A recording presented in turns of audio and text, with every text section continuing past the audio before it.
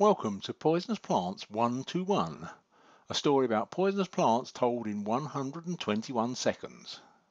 Hemlock is a word nearly everyone recognises as denoting a poison, but there are a number of hemlocks. Conium maculatum is poison hemlock.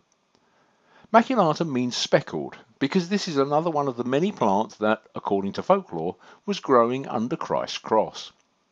These speckles appear around Easter, reinforcing the link in the superstitious mind. It is said to be strongly emetic, but this does not seem to feature in some of the reported cases. There may be a difference between the whole plant and juice extracted from it. The toxins affect the peripheral nervous system, meaning that you die from the outside in. Numbing of the fingers and toes spreads until the chest is paralysed and breathing is impossible. The time for this to happen is unclear, with some stories suggesting it takes several hours. But there is no effect on the brain, so victims remain conscious throughout.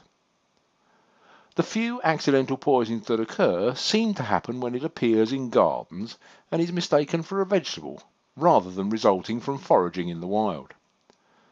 The mature plant has an unpleasant smell.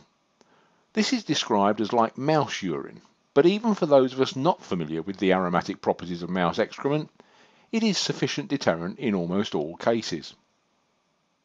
The best known victim was Socrates.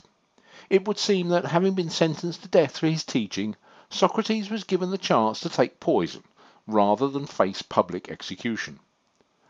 I've always wondered if he chose hemlock because he wanted to know what it felt like to be aware that death was imminent.